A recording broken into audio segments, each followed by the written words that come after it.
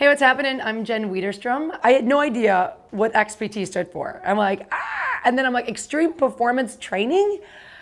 Gosh, no. And then I was laughing with Laird, because then Laird's like, it's explorative performance training. And then I was like, but is it performance? And we're like, well, it's performance of life. It's not sports. What XPT teaches me is not about extremes or performance of a sport. It's the extremes of where our mind takes us. It's the ability to perform as a human being because we've created our own peace to source that power from, that self from, those thoughts from.